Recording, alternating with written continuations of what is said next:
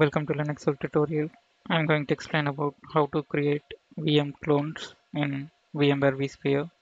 After logging in into the VMware vSphere web client, now select the VMs and templates.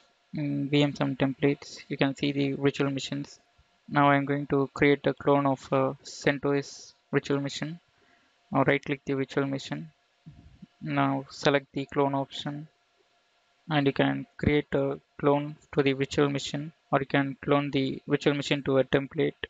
I'm going to clone it to a virtual machine.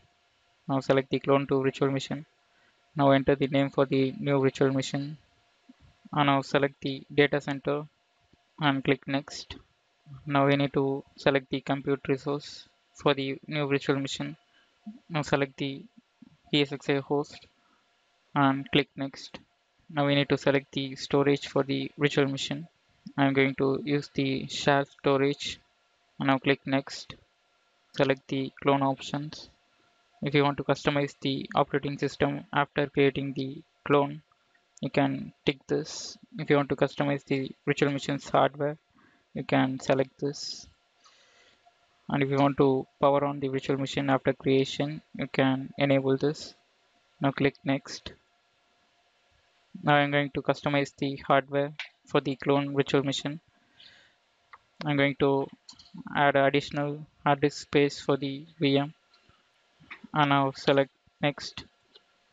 Now click finish to create the new clone virtual machine. Now we can see the progress of the cloning of virtual machine. This will take some time. Now the VM cloning process is completed. Now we can see the new virtual machine that is created from the clone.